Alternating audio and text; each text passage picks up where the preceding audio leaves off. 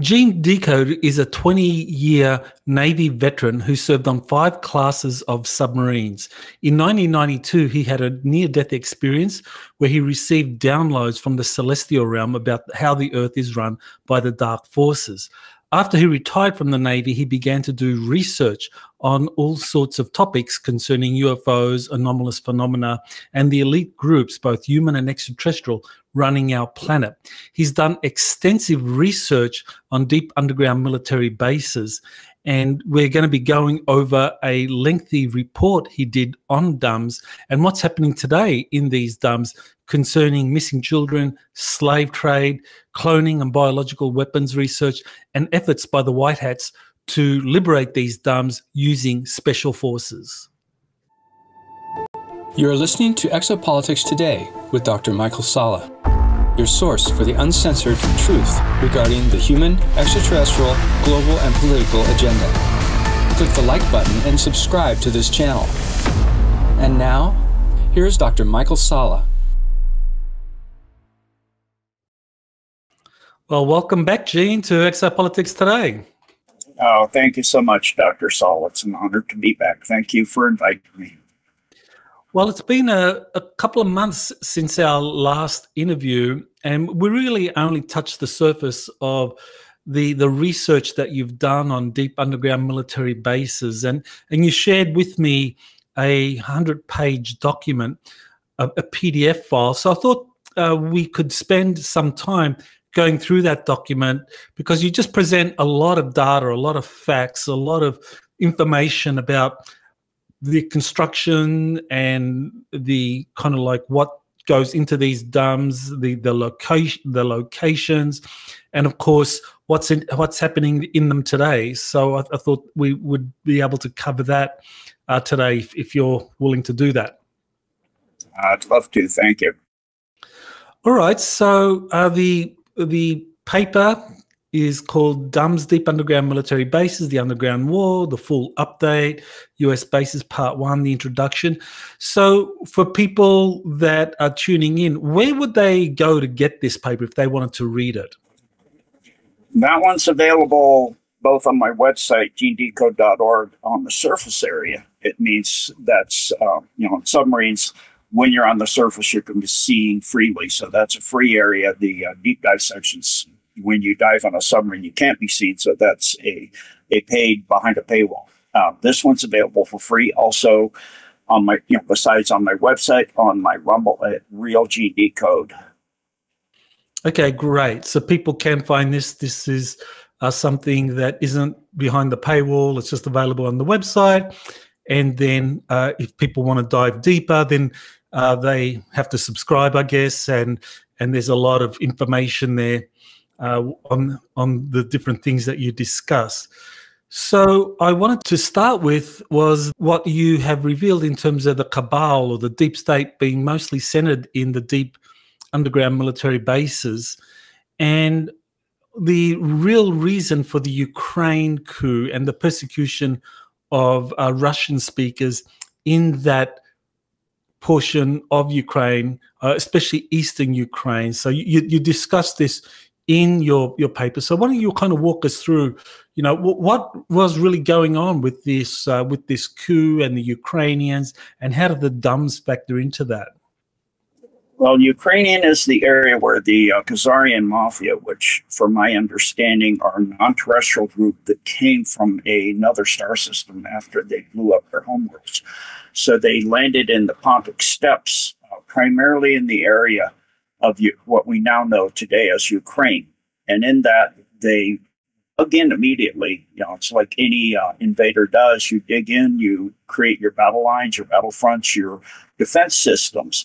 And so the tunneling under Ukraine is quite vast. I've done that and shown some of the vast tunnel systems. Hitler was also involved during that time in World War II of creating an expanse.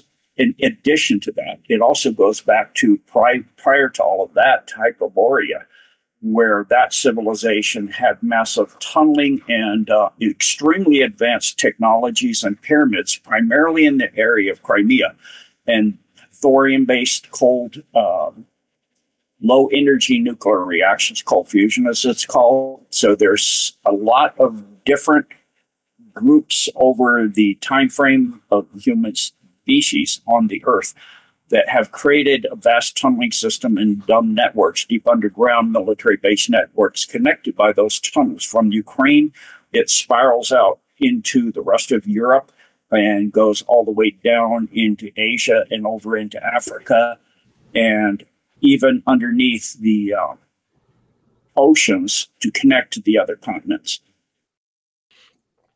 So with this extensive series of underground tunnels in the Ukraine, the deep state used these to build all sorts of biolabs and all sorts of facilities that were designed to help them take over the elected government and eventually wage war on Russia. And you talk about the Maidan coup in 2014, and you essentially are making the case that this was an effort that was being sponsored by the deep state, and that the Russians eventually had to intervene. And of course, in 2022, they launched their special military operation. So you know, what was really going on below the surface, as opposed to what we saw on the surface in terms of the fighting between the Russians and the Ukrainians?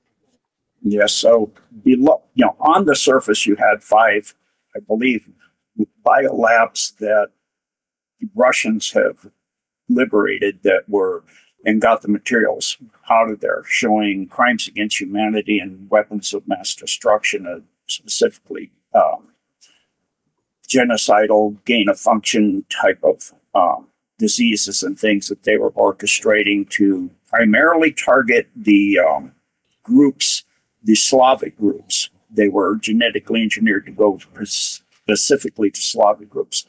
Below the ground, the biggest one that they found, of course, right away was Chernobyl. It's a good place to hide things. They were using biofacilities. They also have bunkers and things where they do throughout Ukraine, where they do selling. I did a decode on this. It's very disturbing, but they do selling of young people and give the women a certain amount and then sell them to the people that abuse young ones all over Europe and the rest of the world. And then they also do experimentation there. So a Russian general said with Chernobyl that they're not leaving until they've rescued the last child. So this is an ongoing situation. So that was a way to cover what they're doing. Additionally, in a lot of biofacilities, dump types, the use nuclear radiation to enhance and create super soldiers. That's a kind of a common thing they do. It's the top end are called the theta, and there's also deltas, where they create super soldiers with extra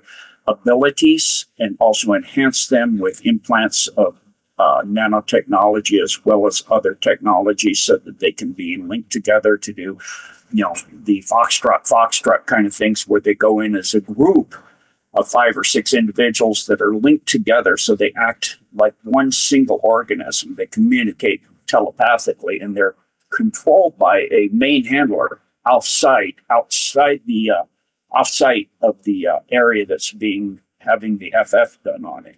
So this is a common thing that they do with many of the dumps throughout the world. The main place above the ground in Ukraine were China. That's why Trump said China, but he said China. CHY''NA is the facilities in Ukraine that were used for this. And pretty much the details, the rest are in the paper there. Okay, very interesting. You mentioned the super soldiers and the radiation. I mean, we've seen that in kind of like fictional movies, like, of course, the Hulk.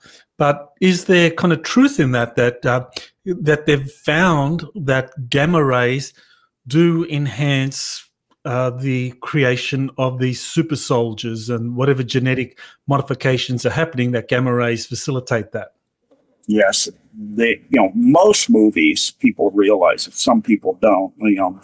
I get attacked by people saying that it's a vivid imagination that thinks all movies are real. In actuality, pretty much the case. It's controlled information and sometimes disinformation, but in this case, it's information. The Hulk, James Rink talks about this on his platform on Super Soldier Talk, where he was involved in a situation like this, where they use gamma rays and other nuclear radiations and other radiations we don't even know about to create the Hulk type super soldiers as well as others. Okay, well, thanks for clarifying that. That I agree. I think that a lot of movies and TV series is just hiding the truth in plain sight, and actually, that's a great way of being able to hide the truth, because you can always say, well, you know, you've got, as you said, a vivid imagination. You're just assuming that this TV series like the Hulk is real, but in fact, as you said, this is the ideal cover for hiding these kinds of programs.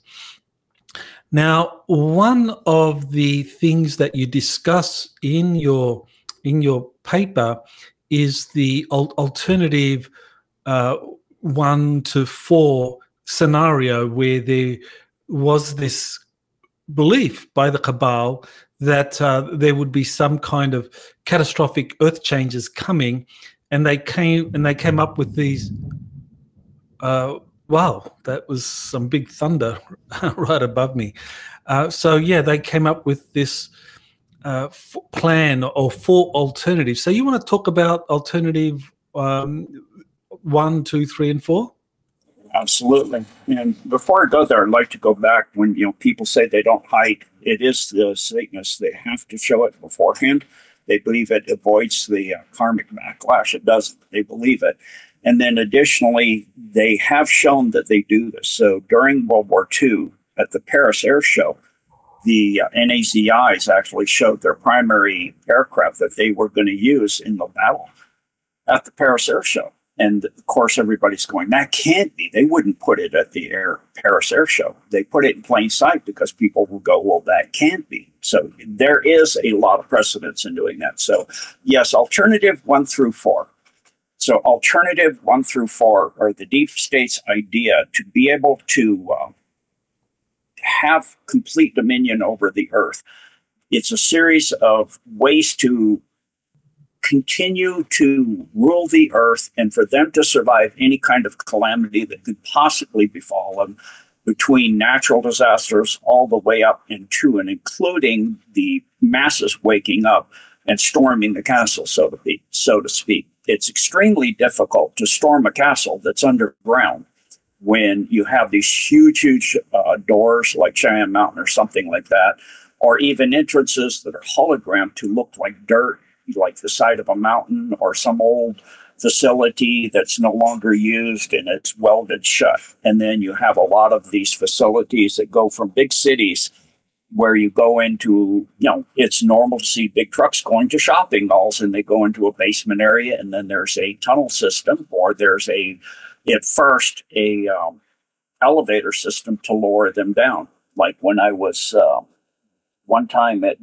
went out to DIA in Denver, Colorado, I drove out on Tower Boulevard, took the exit to go down to Tower, and I sat on the side of the road, and I witnessed big, huge semis going out on the big dirt hill that's made like a ziggurat, that they're dumping the dirt coming from the continuing dig out.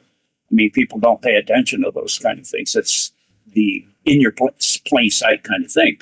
And this huge semi came out to, it wasn't carrying dirt. It, you know, didn't have the dump truck kind of thing. It had big trailers on it. And then it could not have turned around there. It's too narrow with all those trailers. So I'm really confused what's going on. And then I watched it, you know, sink down into, in other words, on an elevator, go down into the facility there. Then about half an hour later, the truck came back up without the trailers on it, just the, you know, the truck itself, facing the other direction, and drove off. So these are the kind of things that are, if you're paying attention and you take the time, like another time I went out on Tower itself at midnight, and I put a tarp over myself if somebody came up behind me, like the police, and put a tag on your vehicle, abandoned vehicle, that needs to be removed within 48 hours.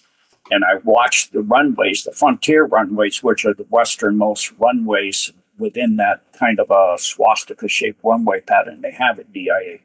And at about 3 a.m., just like an aircraft carrier, I saw the runway lowered down and a shaft of light from around the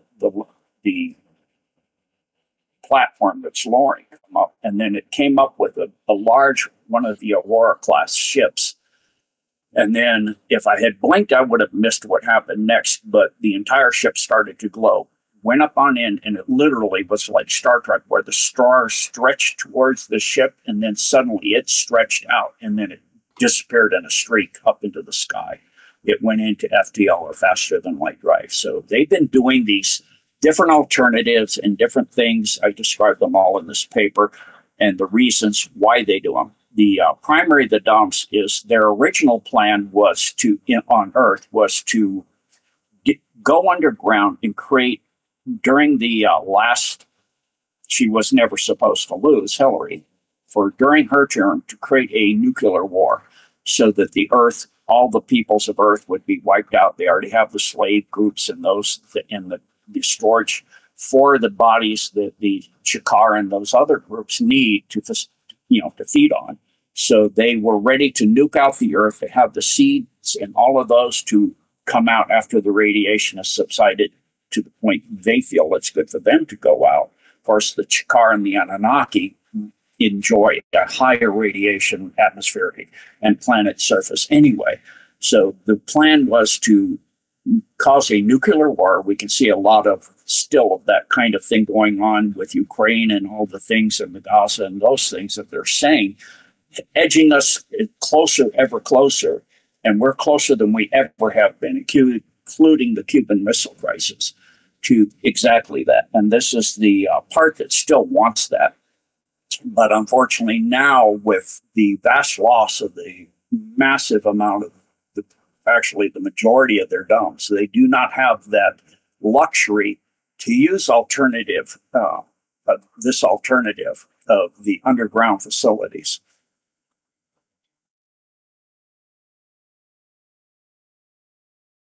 I mean, as I recall, it described three alternatives: the going underground, the deep underground military bases, the moon, and then Mars.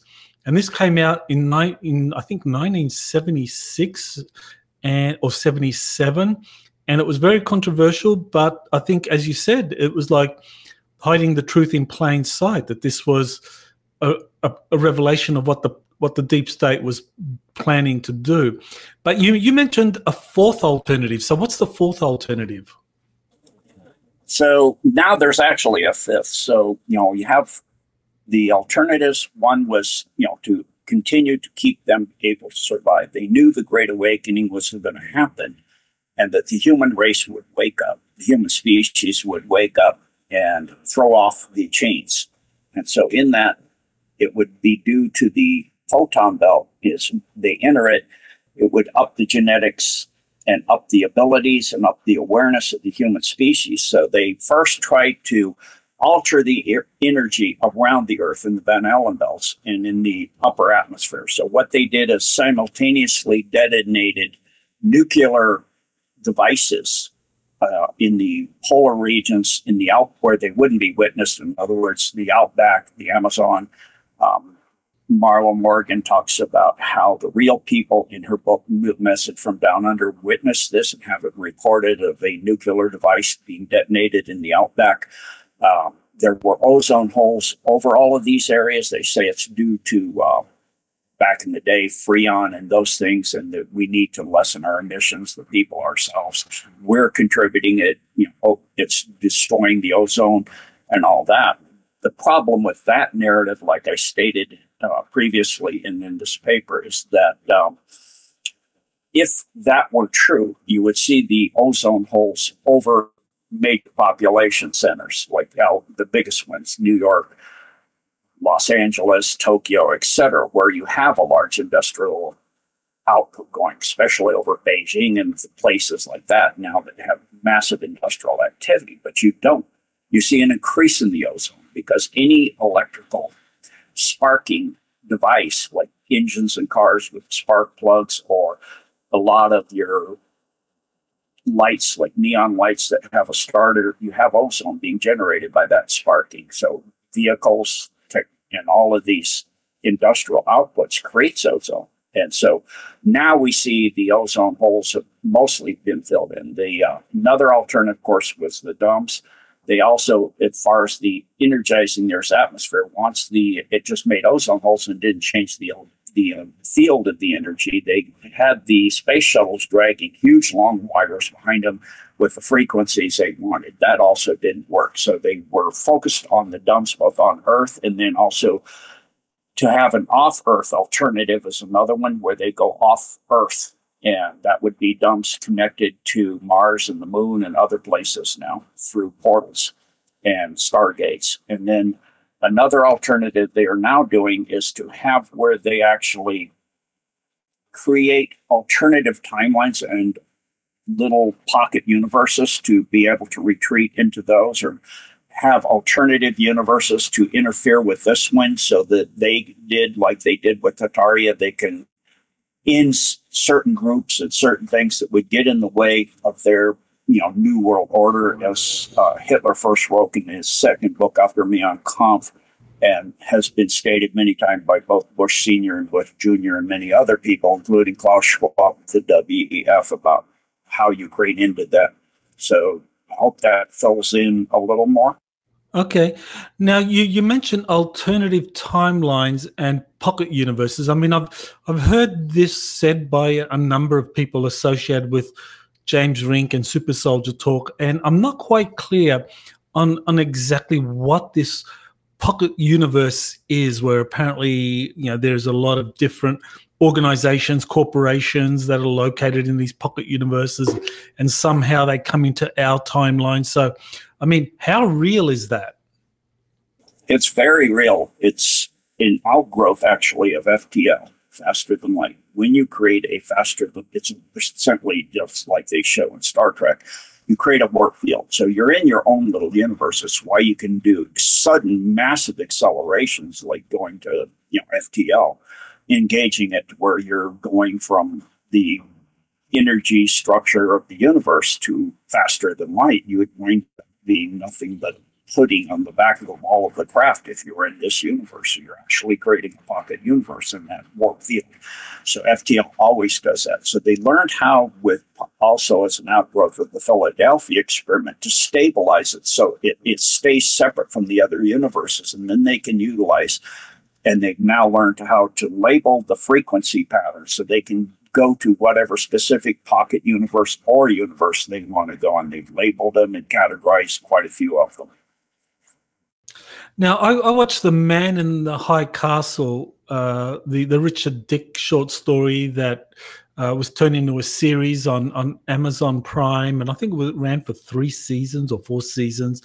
And it described another timeline, another reality where the Nazis won the war, and the United States was divided between, it was Japanese occupied the West and the Nazis occupied the East. So and of course you have all sorts of different corporations associated with that. Is that an example of this kind of like alternative timeline and pocket universe?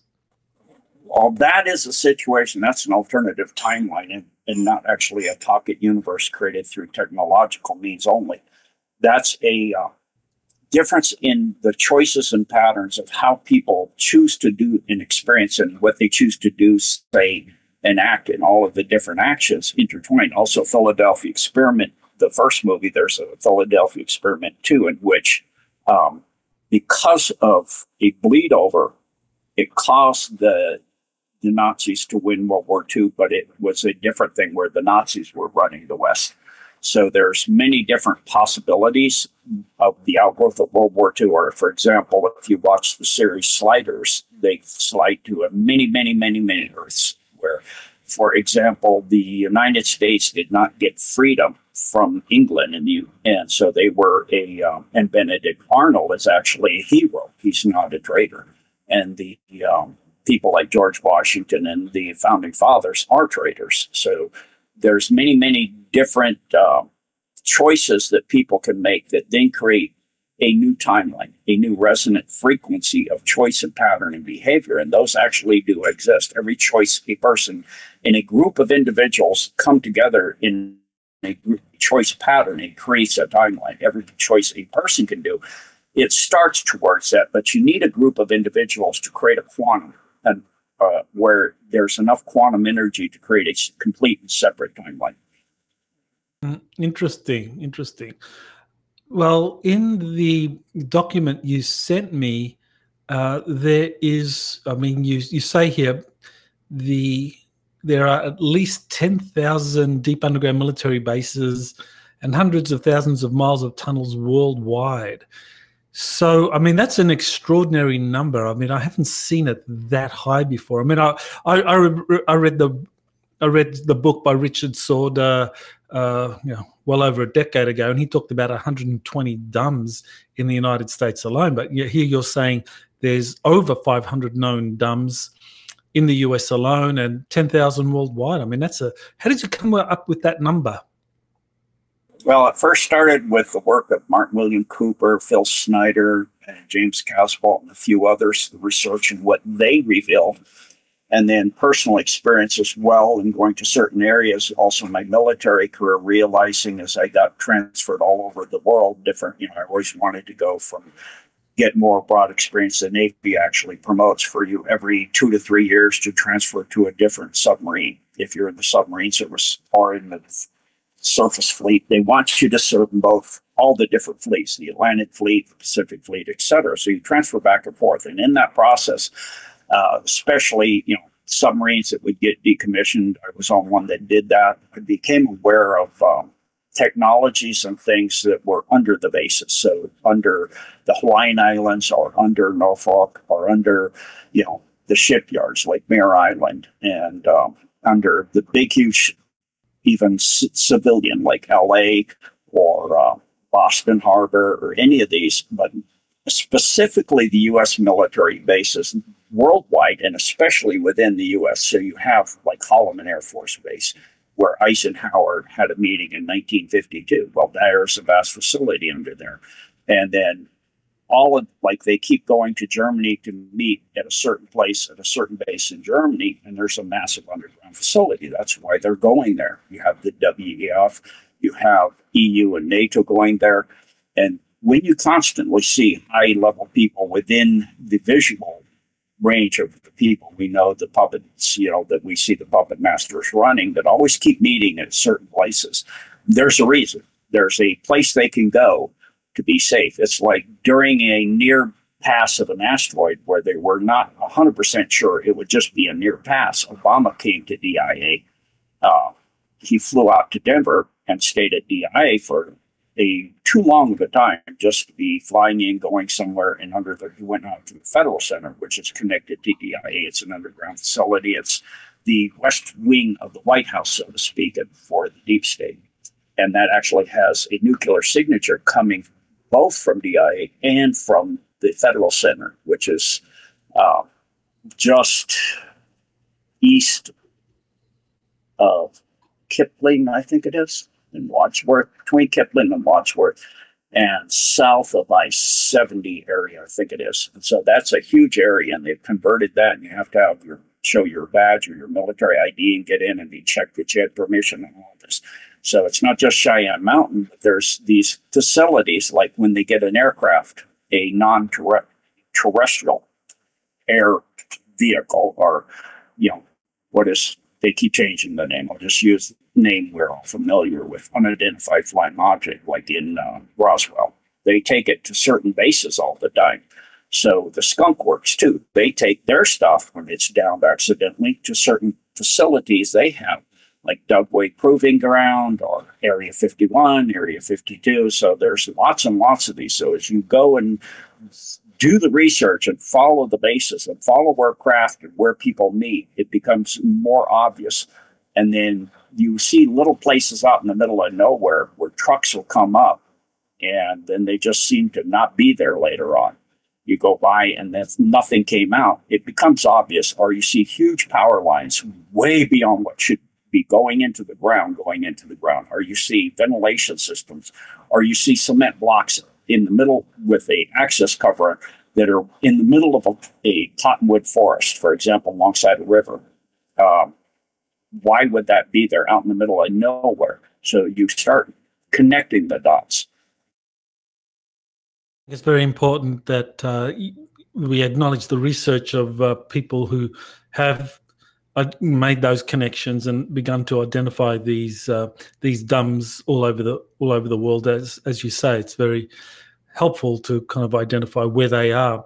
So you spend quite a bit of time discussing the boring machines, the technology used to build these underground bases, and here the tunnel boring technologies. So you want to talk about the tunnel boring technologies? Okay.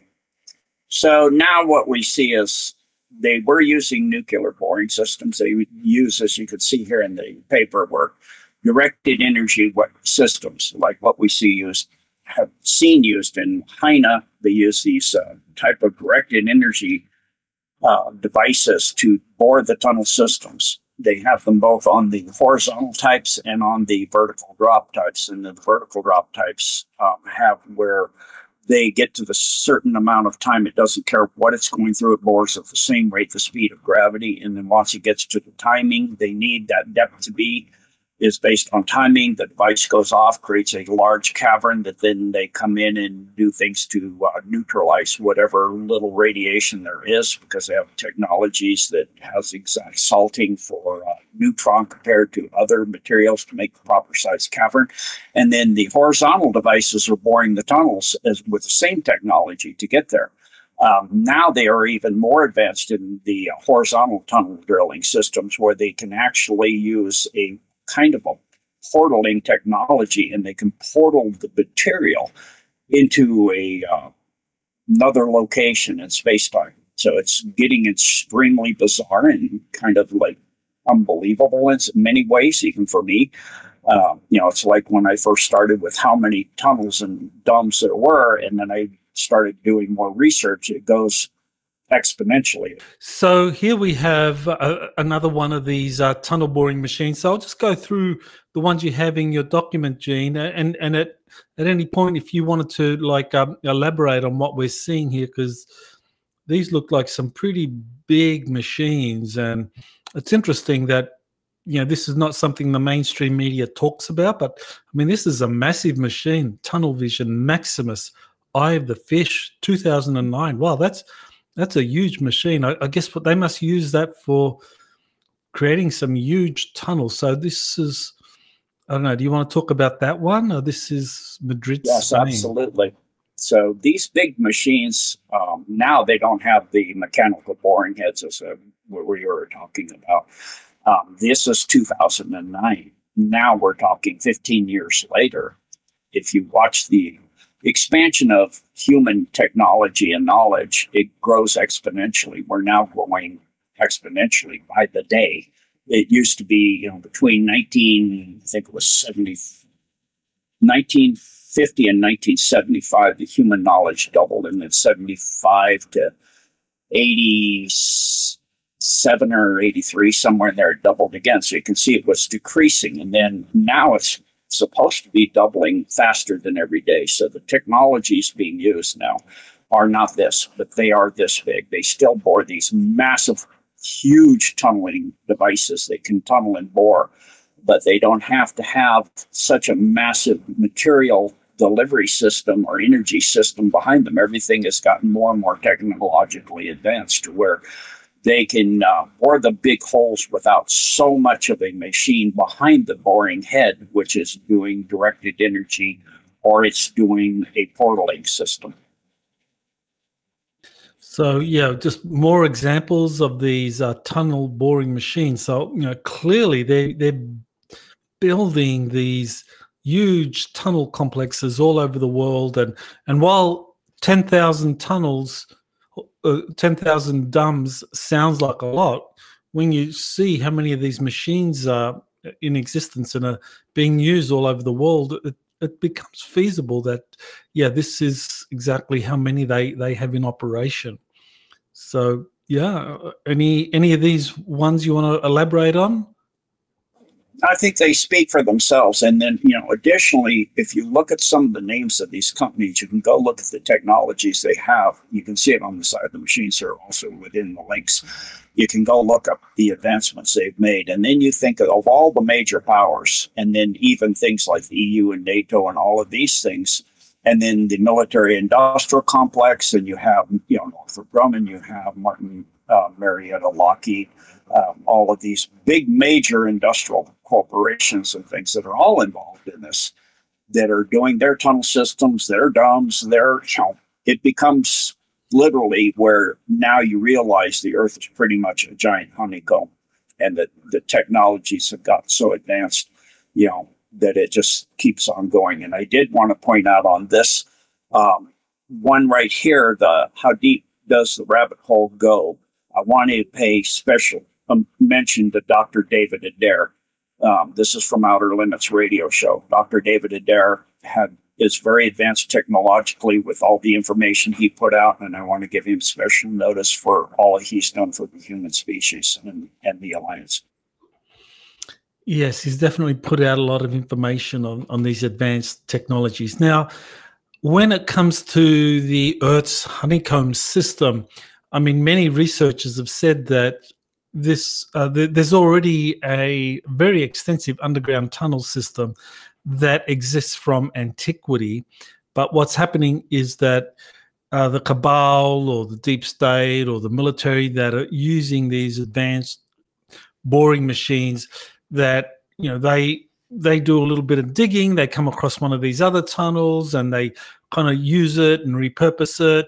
So yeah, how much of the tunnel system all over the world is kind of like newly built by us, or us just kind of repurposing these older tunnels that go back thousands of years?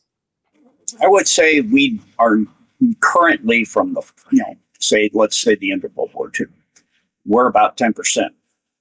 We've added 10% more than what existed before. So that's not a lot. So if you look at civilizations like Atlantis that were using the edge of the continents, the plates, and they had a way to put, essentially MagLev systems way back then on both sides. So on one side of one plate, like the Atlantic boundary, you would have one going north-south. On the other side, you would have on the European plate, that would be on the American plate of the Atlantic boundary, then at the mid-ocean rift.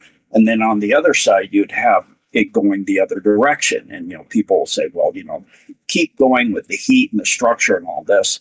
They obviously, if you watch, another movie for me that is just giving you information of what they can do, is the movie The Core, where they go all to the way to the core. They have technologies that as heat and pressure goes up, it uses the heat and pressure to propel the machine, to make the technology and everything in it go. They actually convert it, and they have all these advanced materials like Phil Snyder put out, showing different materials when he went around and talked about these facilities, these bases, these space programs, and he actually showed advanced materials and, the damage to himself while he was in a facility being lowered down into a vertical entrance.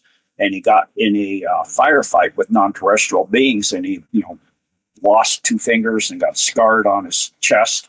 So these are things, these amazing people that gave their lives for this knowledge. We need to recognize that this is not somebody's imagination, that this is real, and to recognize what the deep state has been doing with it. If you look at what they're doing now above ground, multiply that exponentially, and multiply. Military is always decades ahead in military industrial complex, decades ahead of that, of what is actually out to the mainstream people in the world. So what we're now finding of what they've been doing and everything, most people, the average person that follows mainstream media, will not believe it anymore. It's literally like a science fiction show and fantasies that people are going, because it's like, the boards used to say the 17th letter of the alphabet boards. Most people cannot imagine it. It would literally cause them to have a mental break. So the technologies and what is going on down there is so vast. There's a video on YouTube I watched where a guy was a sniper, and he watches people coming into areas like Area 51, Dugway Proving Ground that I talked about earlier. And he actually saw a huge explosion. He saw two reptilians, and they suddenly disappeared just an instant before that. And then after the ground had settled, they were back. So they're able to move themselves briefly through time to avoid things.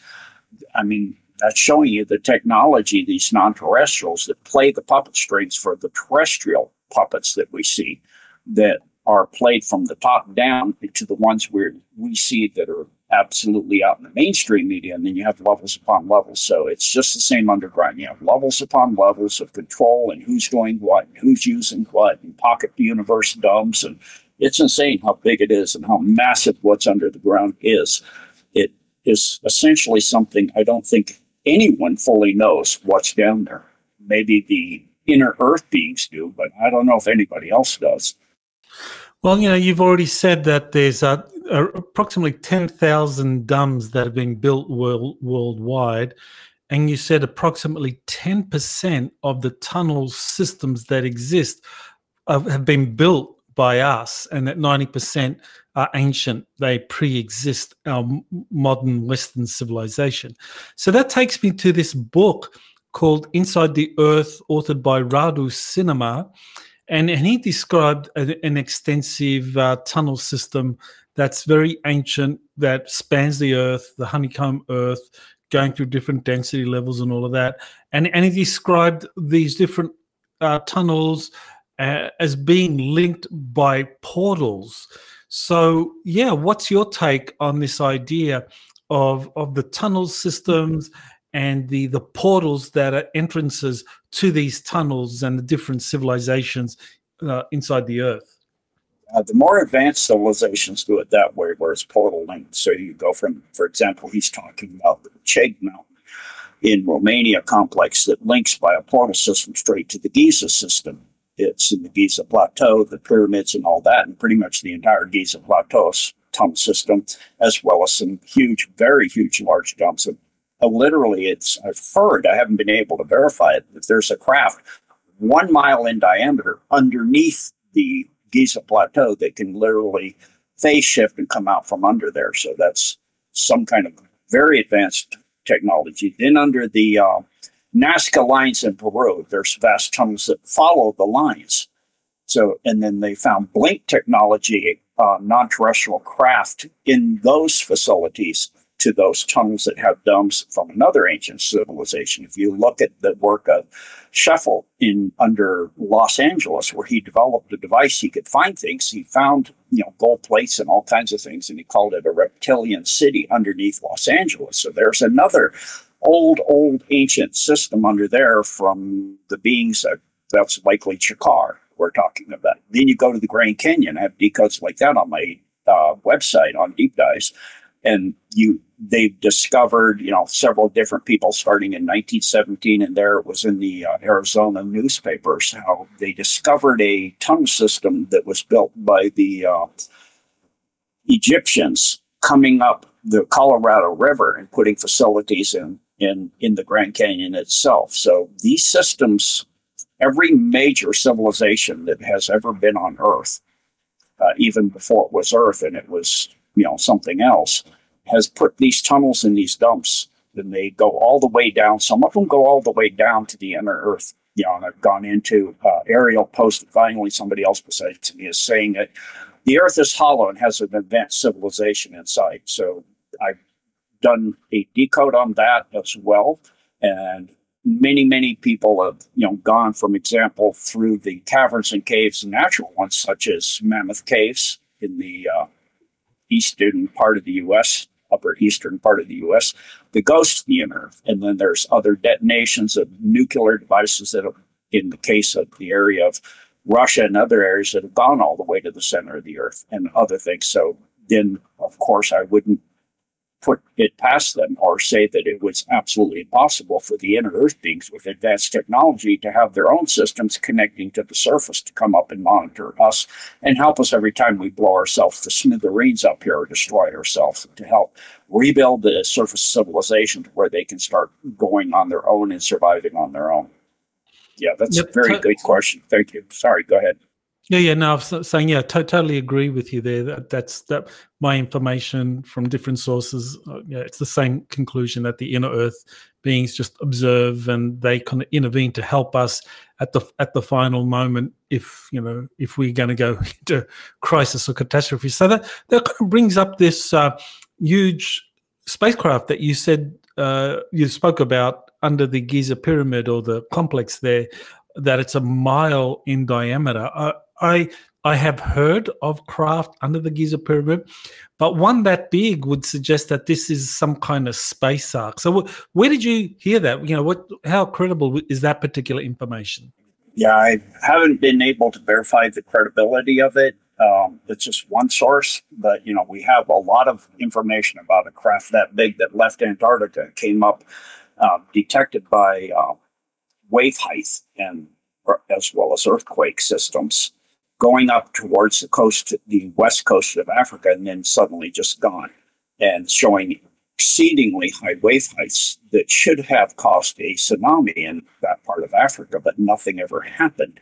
And people are saying different things from what it was, but my understanding was there were originally 3 crafts underneath the ice, probably similar to a space or type of craft, by the pre-Adamite civilization when they left the destruction of Tiamat in that area, and they came to what we call Earth, and then they went to Antarctica, which was ice-free, and then later it became covered with ice as the Earth's climate and the location of Antarctica, which is composed of 2 pieces. One part used to be Atlantis, the other part used to be, the major part used to be Lemuria, attached to Australia, which sat up in the Pacific Basin. If you look at the work that I did on the expanding Earth, I showed maps by some people that are extremely knowledgeable and did massive research in the early 1900s and 1800s on the expanding Earth.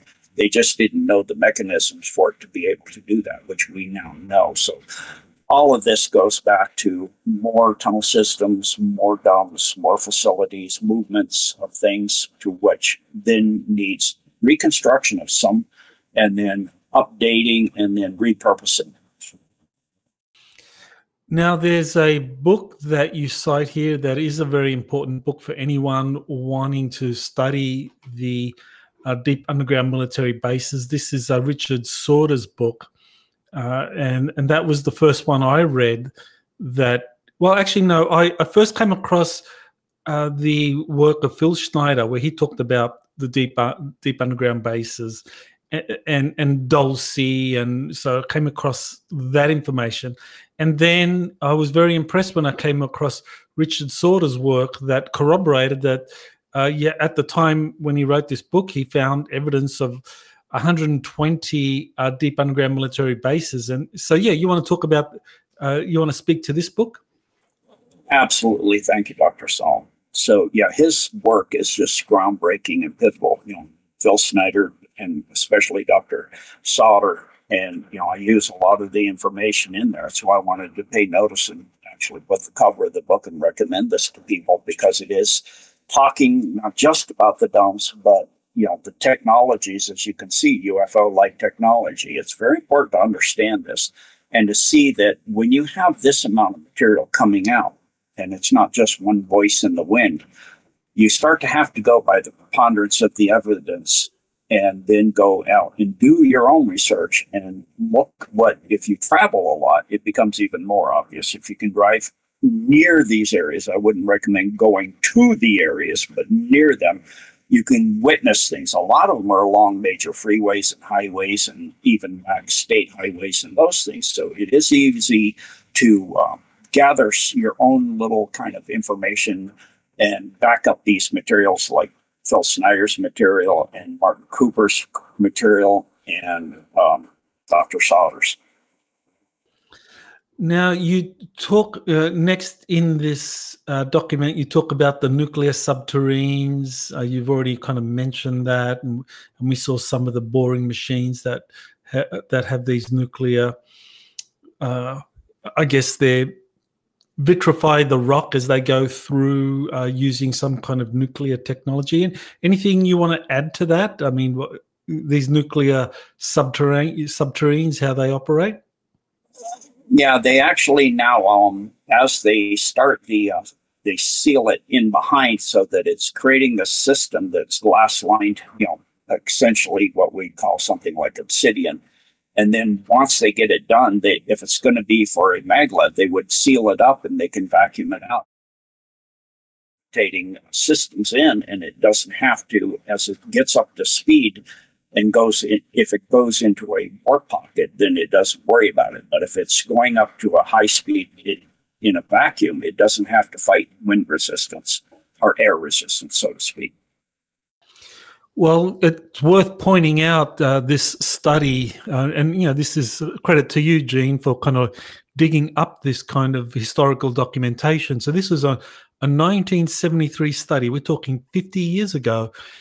Talking about the systems and cost analysis for a nuclear subterranean tunneling machine, a preliminary study. So this is public information. 50 years ago, they're talking about these things. So we can be pretty certain that they were put into operation in classified programs at that time. So it's great that you were able to dig up that particular document.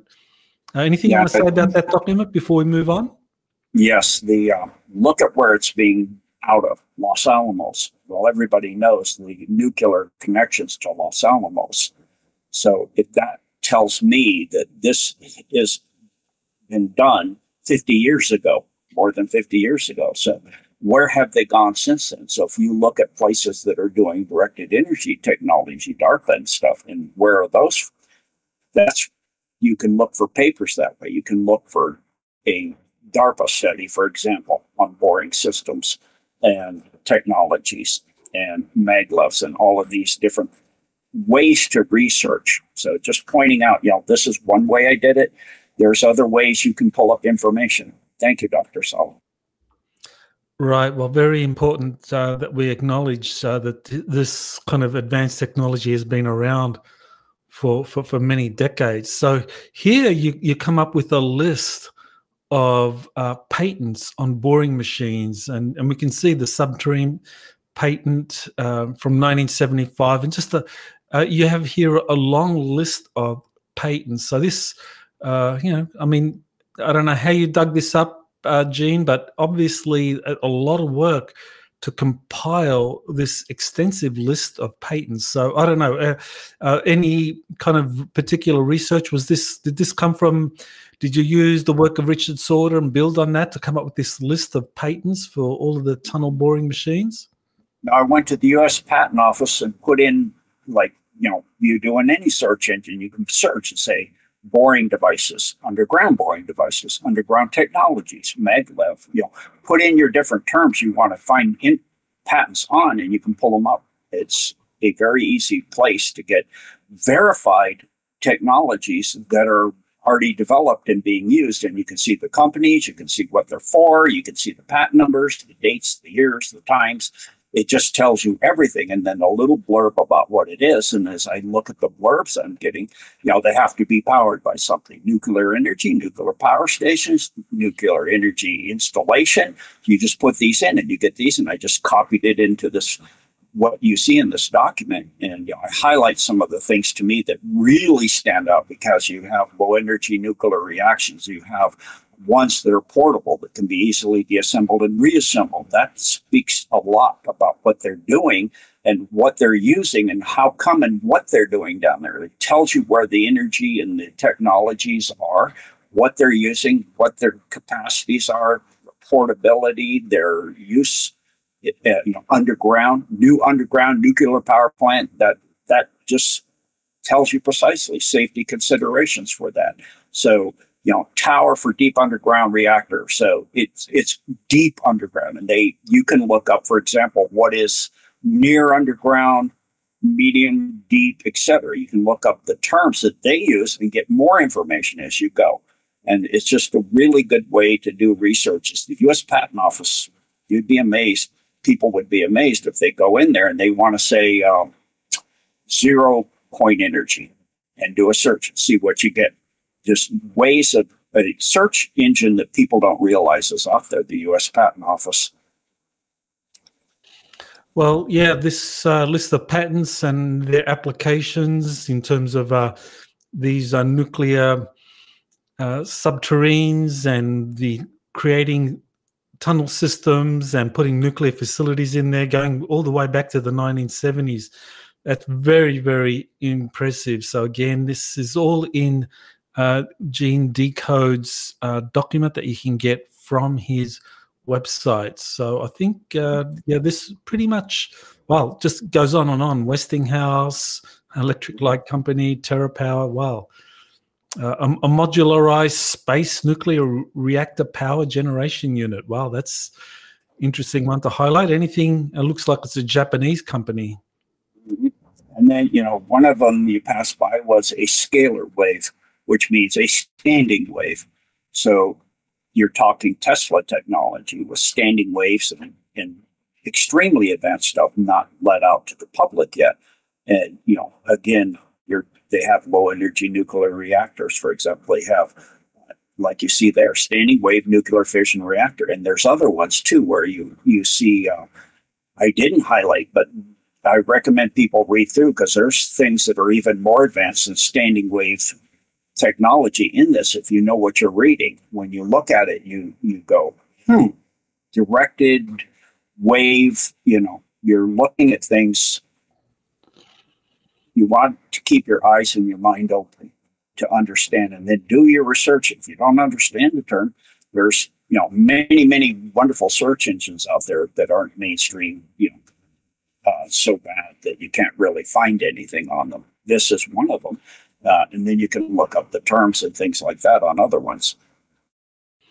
Well, you know, here we have just, I mean, indisputable evidence that these nuclear submarines and boring machines and building underground reactors in these deep underground military bases, you know, and obviously if you have a deep underground military base that is built for housing 10,000 people, well, you're not going to be able to provide a power source for that using coal, using conventional sources, because that would be, you know, something very obvious. But here you've got all these underground nuclear power generating patents and facilities, and this is exactly how you would power a dam that houses 10,000 people or more. Just as a nuclear power plant can power a aircraft carrier for, what is it, 20, 25 years?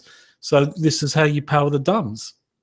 Yes, and they also built underground, undercontinent submarine systems for the U.S. submarines to be able to go from the oceans of the world underneath the continent and be able to hook to the facilities themselves and power them. So, for example, when I was stationed in Pearl Harbor on one of my tours there, the island of Oahu lost its power, and they had to have some huge power source to reboot the city and the power system, power plants for the city. And they had something, you know, you like jumpstart your car, you got to have something. So they had the New York City bring its nuclear reactors, New York City being a fast attack nuclear submarine, show you the power level that a submarine can generate, a U.S. Navy nuclear submarine. They brought their reactors online and then reversed the shore power, so they're feeding the shore. And they powered the entire island and jump-started the energy systems for the island of Oahu. So you can see that can obviously, a U.S. Navy or any country's nuclear submarine could drive a dam with not any difficulty at all. Well, yeah, there you go. That's a great example. So we know how the dams are built. We know their power sources, a little bit of what's going on in them. Here is some information about their locations and how they're connected using these magnetic levitating trains, or MagLevs. So you want to tell us about the MagLevs? Yes. So again, and you know, same with the patents. Look at the years and contemplate how far the technology has gone. Like the last one you saw there, argon power, low energy reaction. Look up what that means. Here you're looking up MagLev, so that means magnetic levitation system. And so this is, again, we know the alternative was under Project Mark Rand, and here's the Rand Corporation talking about in 1972. Essentially we're August now, so you're talking, this is 52 years ago, if I'm doing my math right. That's a long time ago. And they're talking about they could do this, which means if they say, it's like in Ukraine, they say they're going to send F-16s. That means they're already there. Now they're saying they're there. Well, they've been there a long time. So this is the same thing. They've been here a long time. They said they could do this. That means within a year or two, they did do this. And you can see the speeds in 1972 that they were talking about they could do then. Obviously, it would be faster now. So you're talking from LA or to New York in 21-minute transit time. And this is what I've been telling people is you see people like, let's go back in the day, Obama, and he gets on a plane in DC or say in Chicago, and he shows up in Kiev or let's say Moscow. Look at the timing, and often you'll find out that it can't be regular aircraft, that he is showing up.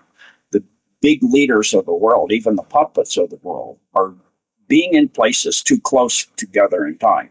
So they're using these facilities, these maglevs, to go, as I said, they go under the oceans of the world, and they're way faster now than this. And they have these that interconnect all the major cities and everything. But this is a really good entry into understanding it. And I think it's very important to point out, a lot of people are critical of the United States railway system and say, well, it's so dilapidated. I mean, why don't they have something as advanced as the bullet trains of Japan, France, China? And these bullet trains can go like 300 miles an hour, and people kind of like look at that. But here you have trains, a maglev system underground that was built 50 years ago, connecting all of these major centers under the United States, and they can go as fast as 14,000 miles an hour, and making the distance between Los Angeles and New York 21 minutes. And of course, all of this is secret. It's all classified. And so we're made to think that we're behind Japan and Europe and China with their bullet trains, but in fact, we're way ahead, but only in the classified world. Exactly. And, it's the same thing as you have to understand how the deep state look at us, the military industrial complex, all of that. Why are they going to fix up the stuff that the slaves use? People don't realize you've been slaves for generations, way thousands of years. They look at us as useless eaters. There's terms like goyim that literally express their point of view.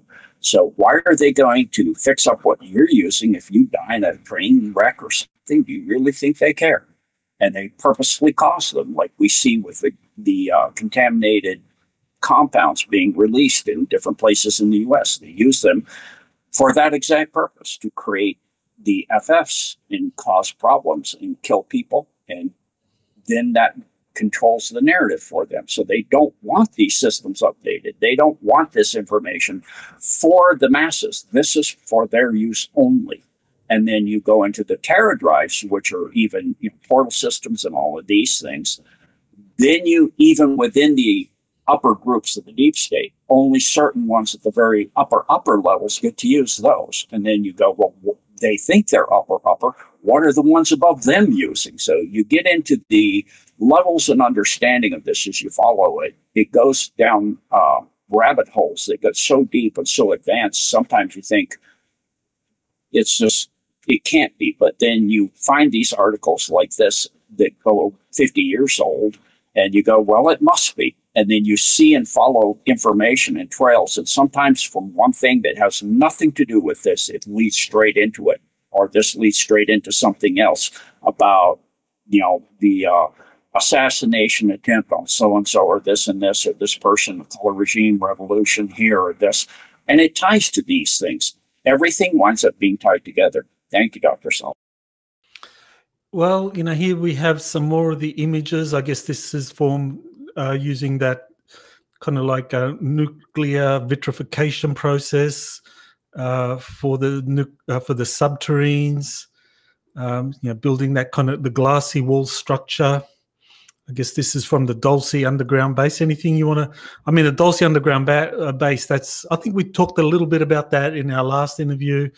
But yeah, this looks like one of the tunnels built by the subterranes.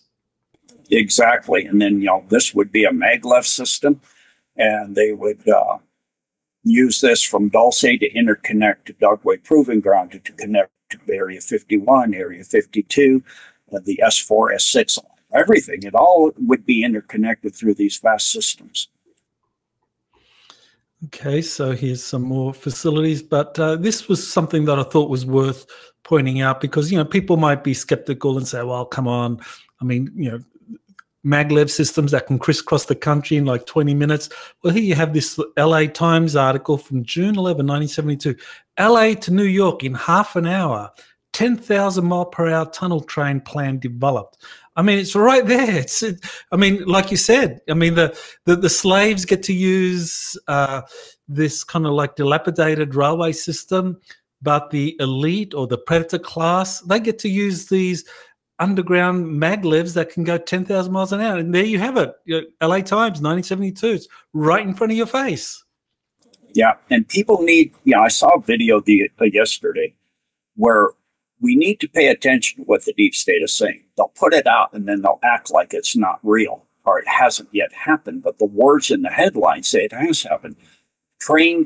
Tunnel train plan developed. So the plan is developed. Is the device and everything going with the plan? If you have a plan that you're paying a lot to develop, it's not going to be dead-ended.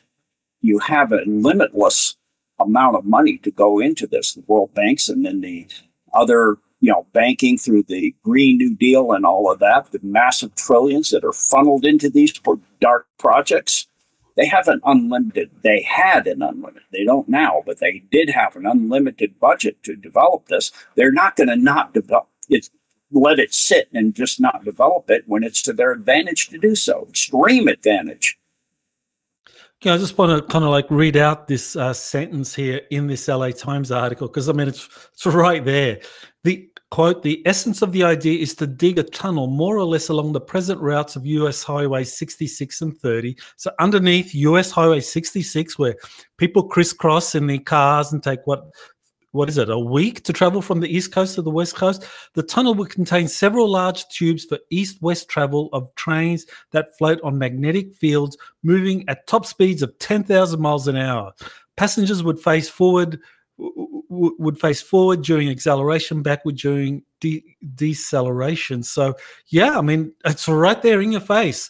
We, the slaves, we get to drive our cars, taking days or a week to go from crisscrossing east and west, but underneath us, the predator class, the elites, they travel at 10,000 miles an hour on these maglev trains. Mm-hmm. And you have these projects like in California where they're digging underground systems that said for the masses, and that said it didn't billions of dollars into it. Oh, it's not going to work, or we can't afford it anymore. That means they finished it and you don't get to use it.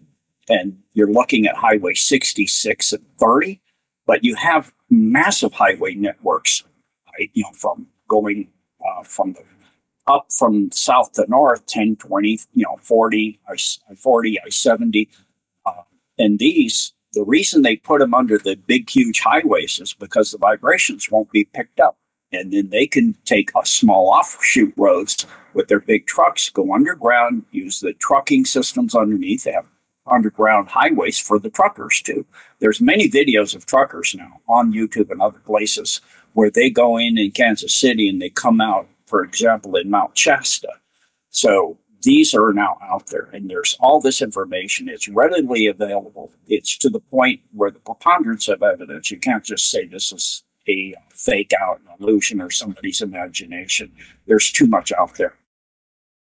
Yeah, no, this is great research that you've put together, Gene. And yeah, I mean, here we have just another example of this, that underneath these major highways, you have these massive tunnels with these maglev trains traveling 10,000 miles an hour, and above ground, we're traveling, what is it, 70 miles an hour, 80 miles an hour. If you break the limit and go 90, you'll get pulled over by a cop and say, hey, you're breaking the limit. No one's allowed to go that fast, and they're going 10,000 miles an hour underneath you. Yeah, it is. It does make you have to laugh at how insane we've been trained to be, where we sit there and get pulled over for speeding at 90, and underneath you, they're going 10,000 miles an hour below you. It's like this world is the movie we're living in. It's just the worst sarcastic movie we've ever seen. Yeah, here's another one. I guess another story. Again, that's the same one. That's a screen capture. Okay, that's the same one. Okay, all right. So here we have, a corridor in a historical mine in Poland. Here's another deep underground military base in Mimbres. I don't know if that's another. Is that Poland or something? I would have to go look at my research. I don't have that at my fingertips. But I'm just showing it that it is all over the world. Right, of course. Underground, Sweden. Okay, so here's a very interesting map. So this is the map of the major underground tunnel entrances worldwide and in the USA. So yeah, tell us about this particular map. I mean, how did you come up with this map? Just putting in underground, and then this came up on a search, and you can see the copyright date here, Leading Edge Research Group, 1996.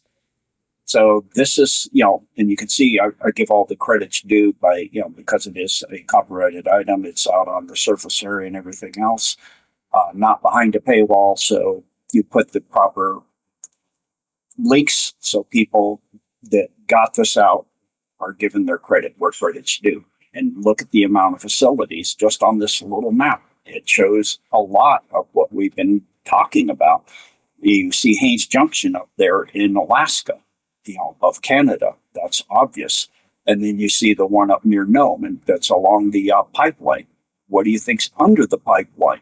Of course, they're going to be doing something under the pipeline. You've got things down in like I said, along the continental rifts of the Atlantic Ocean. You've got one in New Zealand, and then it goes down the continental rift or in the Azores. Or you've got some in some pretty odd places that you wouldn't think. And then I talked about the massive complex under South America, and you can see South Africa, South America as well. I've talked about those, but South Africa, you can see them as well. And those are the major complexes that we know of, but there's massive, massive complexes underneath this as well. And then if you go to the, I know 10 kilometers is a default setting.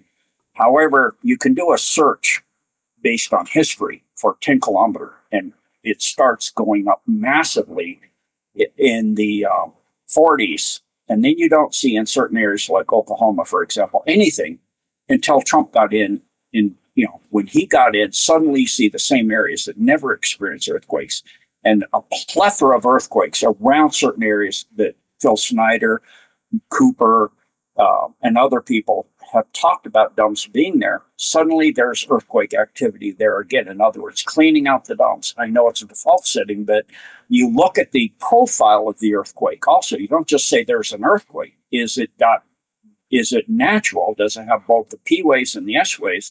Or does it only have the S waves? And you don't, it's deep, but you only show the surface shearing wave. That's not natural. You have an explosion going off at that depth. And if you translate 10 kilometers, it just happens to come up to 33,000 feet. They love their symbols. And it's just too coincidental for me to believe that it's a coincidence. Okay, so here's another map of the extensive tunnel system in the US, and again crisscrossing east-west, north-south, and you have maglevs traveling at 10,000 miles an hour in, I guess, major portions of those routes. Quite amazing. Yeah, and then you can see, when you look at these maps, you want to look for the straight shot ones. domes. That tells you that there's major domes at each end. So you can see one going from the right side of the Great Lakes straight across underneath the extension of Michigan and straight across the Great Lakes coming without any bend whatsoever. That tells you that system is way advanced and way fast. You're talking something that is major domes at each end, but they want to get back and forth really quick. You can see something like that up in Canada. And you can see, different places like in Ukraine, you can see one that goes from Odessa to Kiev. It's a straight shot. So you're talking something that they want to get people and materials quickly from point A to point B. And it really elucidates the wars we see and what's going on in different places. Okay, so I guess here's another layout showing some of the major routes in the United States and some of the symbolism, because here you have some incredible symbolism that this is not accidental. This is by design, that the grid or the layout of these domes and the networks connecting them are somehow connected to these different constellations. You want to speak to that, Gene? Absolutely. They love symbols, and they love to use the energies as they line up over Earth, like we see with the building of the pyramids all over the place. Like along the Nile, of course, the Giza system itself is laid out on the constellation, the Belt of Orion. But if you look at the pyramids all the way down the Nile, they're on the constellation Leo. And underneath those are obviously facilities. The same thing if you look at Europe. You see Gemini and you see Libra. If you look at Africa, you're going to see different constellations in different continents and different areas because they're using the energies of those areas and also things called apens to help use the energy for their facilities and for the high-end technologies that go into essentially black magic, where you're doing things that cross into the occult. And that's why they're laying it out in these symbol systems. So you can see here how the maglevs and the domes are laid out on constellations. And then even within, say, California, I've got a map where you can see where it's a pentagram, and that would be occult usage. Well, that's incredible information, Gene, that you have in this document. So, we do have some more questions that goes into what's happening in these domes that concerns some very sensitive topics that we really can't discuss on YouTube. But we're going to have to come back and resume, because this deserves quite a bit of attention. So anything you want to add to what we've discussed, or what you're working on now, and what we can look forward to next time we come back? Yes, thank you, Dr. Salas. I mentioned the occult with the pentagram system in California. We can go into that because it gets disturbing and YouTube won't allow it to stay up anyway. And then we can do more. And I'm working on a deep intro to go, and that'll also be probably, I'm debating whether to put it on deep dives or surface area in my run. But we'll see based on what's in it, just like what we're talking about now. I've got to be sensitive to the paywalls and platforms and things that don't allow certain things to be there. So yes, I'll be also in the future doing decodes into the locations of all the dumps and what they are doing with them now, because it's changed. The Alliance has got the majority of the dumps worldwide. The tunnel systems is what they're mostly working on now because they're so vast and so many. And then ancient systems they're finding. So I'll be going into those in the future, both on deep dives and on my Rumble and surface area on my gendecode.org, and with you, Dr. Saul.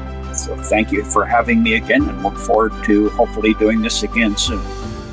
We will, and I just really appreciate the extensive work and research you've done into assembling all of this data into one single document that people can use to dive deep into. So I encourage people to go over there to gendecode.org, join up, go into the deep dives to kind of like get access to a lot more than what's been covered. So thank you, Gene, and I look forward to resuming this discussion in our next interview.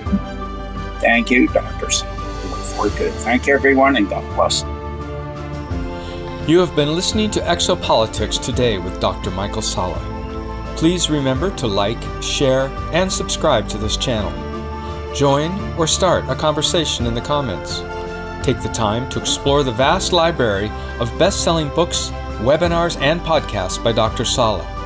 Visit exopoliticstoday.com.